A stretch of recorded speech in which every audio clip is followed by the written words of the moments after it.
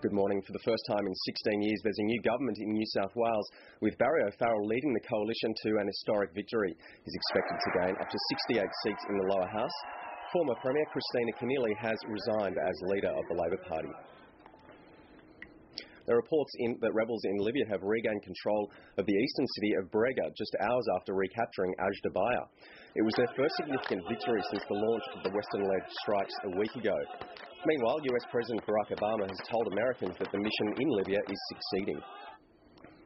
The Japanese government says it doesn't know when the nuclear crisis will end. The amount of radioactive iodine in the sea near the Fukushima power plant has increased tenfold since Tuesday.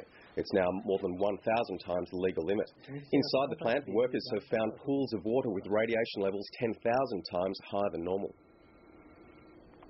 And England